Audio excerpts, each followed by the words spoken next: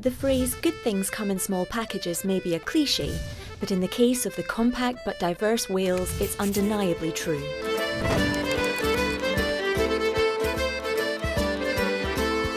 Wales offers myriad opportunities for escaping into nature. An extensive network of paths makes Wales a hiker's paradise, and castles are a common feature of the Welsh landscape. You could visit a different one every day for a year and still not see them all. But beyond that, it's interactions with the Welsh people that will remain in your memory the longest.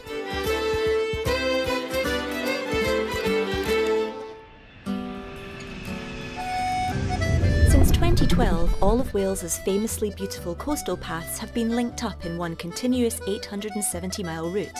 The best stretches take in the Gower's beautiful beaches, Pembrokeshire's multicoloured cliffs and limestone arches. The rugged northwest corner of the country has Rocky Mountain peaks, glorious under the summer sun and even better under a blanket of snow. Snowdonia is one of Wales's absolute treasures. Some places have a presence all of their own, and that's certainly true of St David's. Officially a city but more like a large village, the peaceful home of Wales's patron saint has attracted the spiritually minded for centuries. There's barely a town in Wales of any note that doesn't have a castle towering over it, but Conwy Castle's solid walls and fairy tale towers make it arguably the most beautiful of them all. Many fine restaurants have sprung up in the Welsh countryside. Local craft breweries supply the better local pubs, while Penderyn has brought whisky back to this once teetotaler land.